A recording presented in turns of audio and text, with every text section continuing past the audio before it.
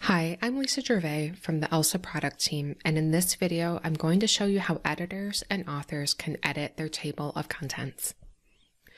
It's important to note that only editors, authors, and content managers have permission to edit the TOC, not contributors.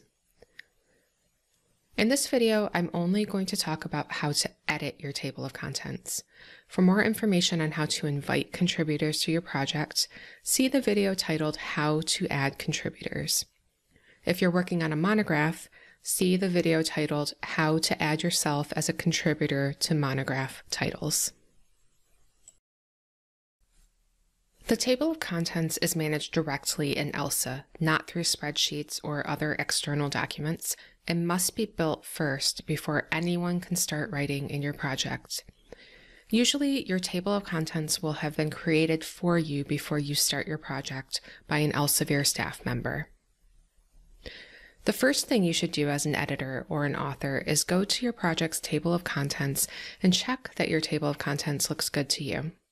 You can edit the table of contents throughout the project timeline, so the table of contents does not need to be final at this point. To get to your table of contents, go to the Table of Contents tab in your project. Only one person can edit the table of contents at a time, and you need to click on Edit in order to start editing your table of contents or inviting contributors. It's important to remember that before any changes you made to the table of contents take effect, you must click on Publish and Invite.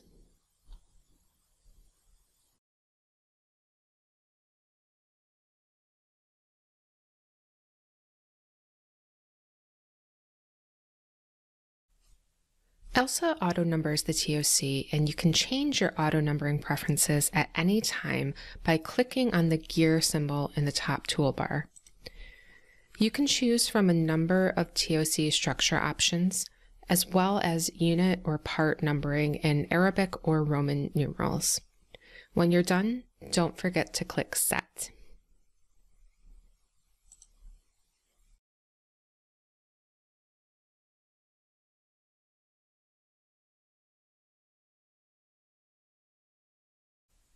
There are a few ways you can add new chapters to your TOC.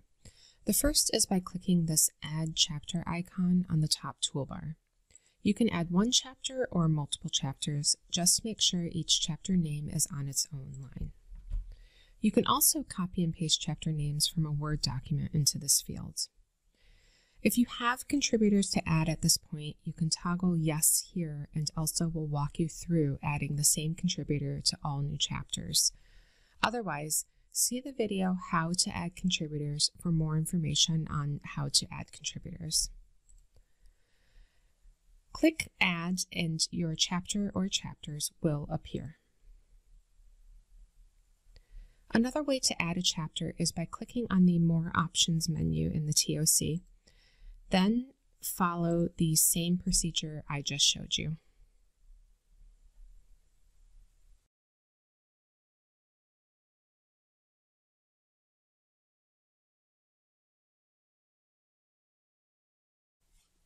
I also have a few ways I can move chapters around. There is no drag and drop option for moving chapters, but you can use the toolbar, keyboard shortcuts, and the More Options menu. First, I'll start by selecting a chapter I want to move. Then I'll go to the top toolbar. You can see that by hovering over the icons, I know what action it is, and I can see the keyboard shortcut. In this case, I can move up, move down, and move within. What move within means is that I want to move that chapter within a unit or a section. I'll select Move Down, and you can see my chapter is moving down in the TOC.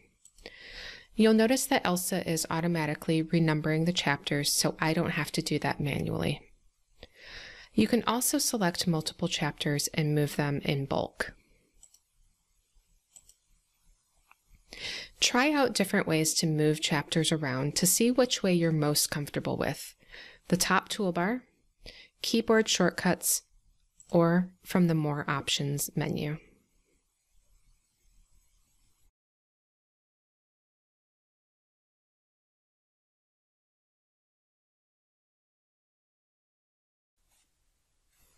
To edit the name of a chapter, click on the More Options menu and then choose Edit Name.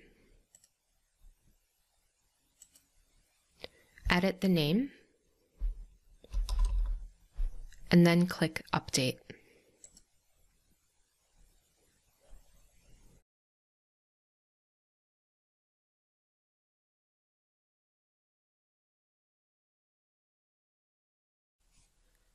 Before you delete a chapter, it's important to remember that you cannot recover that chapter after you delete it. ELSA will warn you before you delete a chapter, and ELSA will also warn you if you are deleting a chapter someone is currently editing. Click on the chapter you would like to delete, and then click on the delete icon from the top toolbar. Once you're sure you'd like to delete the chapter, click on Yes, Delete. You can also delete a chapter by clicking on the More Options menu, clicking on Delete, and following the same procedure as before.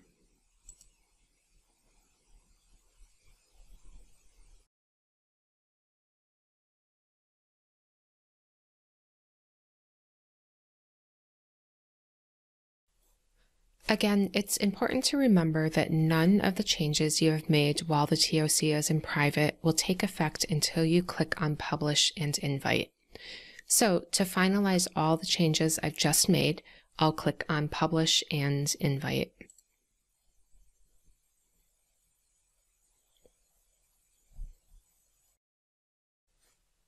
If you need more help while working in ELSA, go to the Help icon in the upper right corner of your screen, where you can find webinar recordings, search FAQs, or contact an ELSA user support specialist.